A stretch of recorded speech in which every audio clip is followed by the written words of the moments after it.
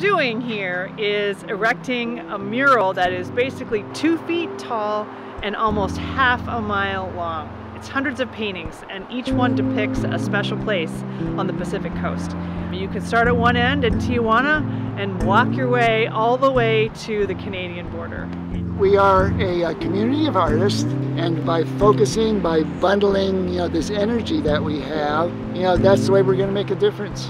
At the heart of the project is, of course, the ocean.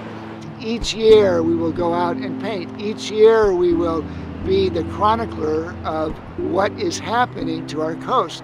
All the artists that have participated in this project have adopted 1 mile of the Pacific coast, whether it's in California or Oregon or Washington, and they're going to paint it and hopefully go back and paint it again in the years to come. Why 7 generations? Well, it's the idea that this earth that we have received freely, it doesn't just belong to us, it also belongs to people and to creatures that have yet to be born far into the future. And we're just part of this line of people that are handing it over to the next generation. It's called For the 7th Generation, and we hope you'll come out and see it here at the Lincoln City Cultural Center.